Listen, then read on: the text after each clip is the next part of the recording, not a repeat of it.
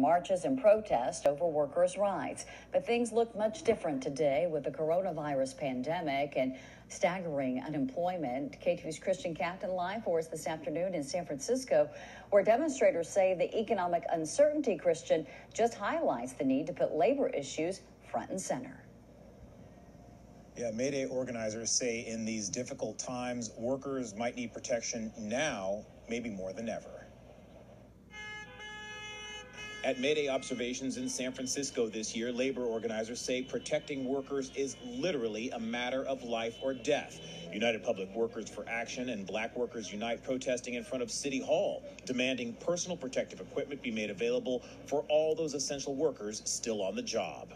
In my view, criminal that the government is not saying to employers and ordering them to make sure that their workers are required to be properly protected. That seems like a basic human right.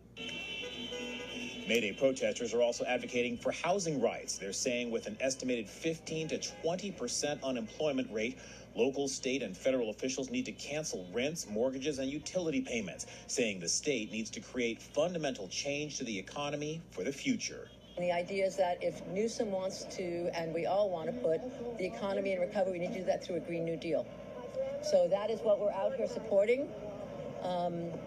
And to cancel rents and mortgages. May Day protesters also showing up at City Hall, urging people to comply with local and state social distancing public health orders. We have a human right to protect workers. We have a human right to protect the people of this country. If we allow the government to do this now, what will happen tomorrow? Those protesters met with opposition, saying the public health directives are devastating the economy. It's in the same league as your seasonal flu. And so there's no way that it justifies this draconian effort to shut down our economy.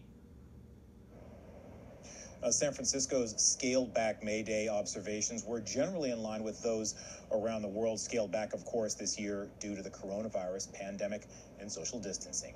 Live in San Francisco, Christian Captain, KTVU Fox 2 News.